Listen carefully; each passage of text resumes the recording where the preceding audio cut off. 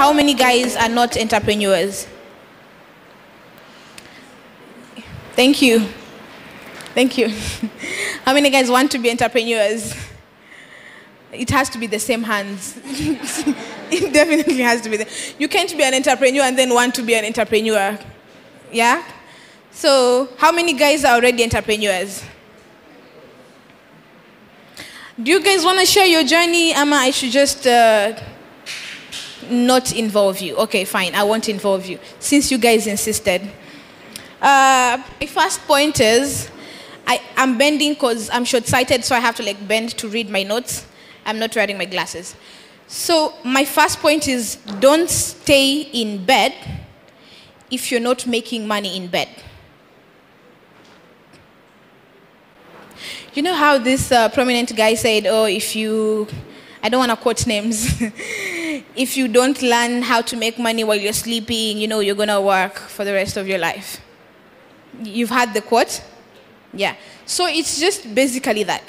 If you don't know how to make money in bed, I know for a developer, you'll be thinking, I can be in my blanket, in my bed, and still code, and I would still be making money in my bed. You get it? But I don't mean that literally. I mean, you have to put in the hours for you to actually get something out of it. For us, I don't want to call myself a millennial because I don't consider myself a millennial.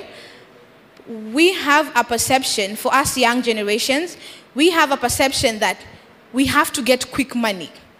Because everyone out there has been getting, you know, all of a sudden someone is nowhere, then the next thing, boom, millionaire, flying everywhere. You know, the social media, we see Instagram, someone be doing a vacation in Maldives, the most current trending vacation area. Then kidogo shopping in Dubai, you know, just for maybe alikuwa yataka simu ama yataka perfume. So, like, what happened, for those who do trending stuff, what happened with Serena Williams? She was craving Italian. Then the fiancé decided to fly her to Italy to actually have Italian food. You know what you didn't know? Okay. So it's okay. I'll keep you informed as I keep talking, you know, of what goes on around the world. So, I mean, literally, we have to get out of the notion that everything happens in an instant. Ask yourself, this person hasn't been here, hasn't been known for how long? And they've just been known now. How many years have they taken to work on themselves and work on their business? I'll give an example of this lady. She's called Fenagitu. Yeah, we know Fenagitu. So she was having an interview on, I think it's KTN. Then she was like, hey, she was being asked like, oh, you finally made it. How long has it taken? She was like, what? I have been in the industry for 7 years, and I was told I was going to be here for 8 years before I make it. And it is actually what is happening right now. And you're asking yourself, I've just started listening to Fenagitu. When was she all this time? How many were hearing her songs 3 years ago? Like, kwani how crappy was her music that, you know, it had to start getting here now, 7 years later. And it's not that 7 years, then she boomed on the 7 year. No, she worked for 7 years, then boomed on the 8th year. So you have to, before you start saying, oh, I know someone who's young and has made it, or I know someone who, you know, just happened, find out, do your research. You know, to be a good entrepreneur, you have to work. You have to research, which is very important. You have to research, whether it's on what you're doing, whether it's on your mentors, whether it's on, you know, who you look up to, or those celebrities who you think have actually made it.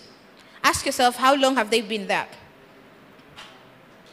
How long have they been behind the scenes? For the entrepreneurs, how many people actually needed money to start their business? So this is going to be easy to explain. Okay, fine. So as you've seen, according to statistics, you don't need money to start your business. It's that simple. Because the point is, you need money to get from 1 to 10. But you don't need money to get from 0 to 1. That is what you have to get in the concept. Because people will be like, especially, I'm going to give an example of real estate.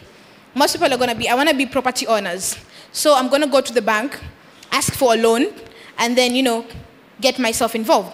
But then once you get to the bank, they'll ask you, do you have a business plan? I need your financial records. You're a startup. Mimi, leo, Mimi. Everyone understands English, right? Kiswahili. Mimi, nenda bank sahi niambiwe financial records. Naanza wapi? M-Pesa qualifies. Does M-Pesa qualify? It does. So apart from M-Pesa, what else? Mobile banking. That's the best I got. Now with my current transaction, hey, Jameni, how much money can I be given?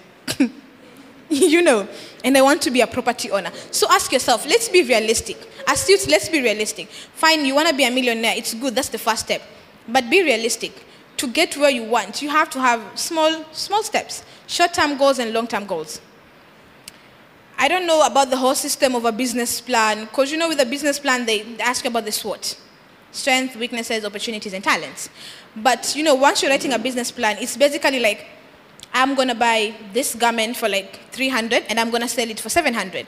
But once my client decides, nope, 700 is too much, I'm going to buy it for 600. What happens to your business plan? Where's the other mic? Okay. Guys want to answer. What happens to your business plan? It's a flop, right? Yeah. So that is the point, especially with right now evolving market, evolving issues, emerging issues that are happening in the industry. At times, yes, you set something for yourself, but Kenyan experience, everyone wants to bargain, everyone wants to negotiate. Everyone feels like whatever you're giving them is too, like, first of all, you have to give a quote that's like 150. The client will negotiate till 125, then you'll be like, okay, let's settle that. You get? So, as much as you want to do a business plan, give yourself time.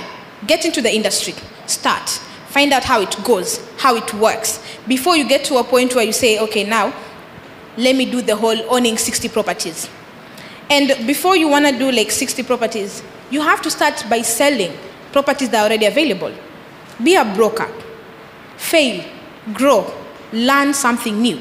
Start by owning 1 flat, 2 flats, 2-story buildings. Then you get to, you understand? Because if you're in the industry and you're being a broker, you're learning the ropes, you're learning the hoops, you're learning everything that has to be learned. Then is when you get to grow from there. But okay, with e-commerce, so we are doing this project. I know I said I'm not a developer, but I hang around with a lot of developers. And the worst thing is that coding doesn't rub off on you. I don't know, you guys are just selfish for those who code. But with e-commerce, for me, I think it's like you have a blueprint already online because you have guys who've made it in the industry. But what we need to look at, especially if you're in Africa, you have to understand that the companies that have made it were meant for have different structures because they were made for different people and a different setup. So you have to find your niche. You have to understand how your people work, how people want to get into their comfort zone or stuff like that. Because if I may give, I'm not sure if it's a relevant example. It's like, I'm going to give an example of Uber. I always love giving an example of Uber. With Uber, Uber came up. And then, for me, I don't like walking, and I would do anything to get out of it. So obviously, I would use Uber. So that is what Uber understood, that there are people who are busy enough not to do that.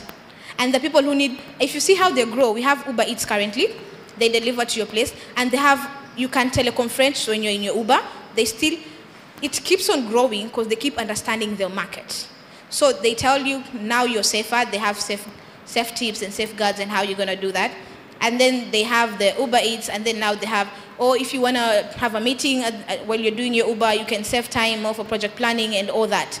So it's all about understanding your setup, understanding your market, and knowing what exactly am I supposed to do next by studying your people.